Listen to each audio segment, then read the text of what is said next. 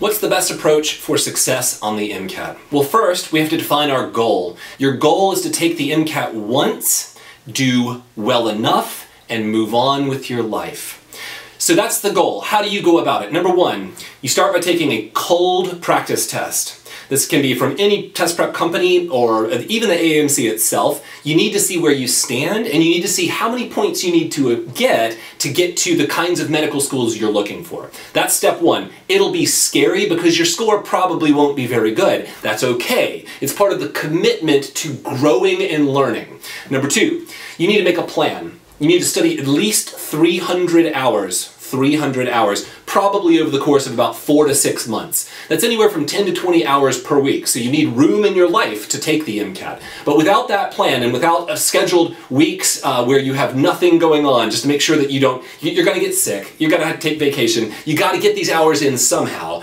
Without that plan, you're gonna fall behind. Number three, you need to learn the content on the test. You can either get a bunch of books, which recommended, you need to get a bunch of books from whatever source that you most trust, to study the material of the MCAT, the physics, the general chemistry, the psychology, the sociology.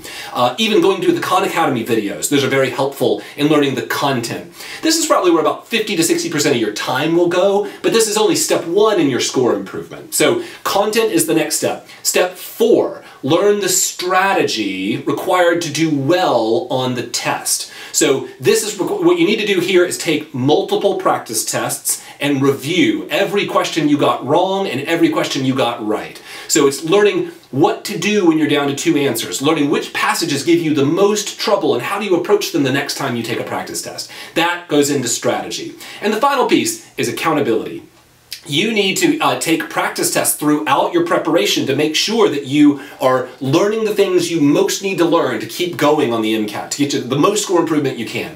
A study buddy certainly doesn't hurt either. So if you're taking a prep class for the MCAT, that can provide some accountability as well. So can some tutoring. If you're doing it on your own, you've got to find someone to be able to hold your feet to the fire.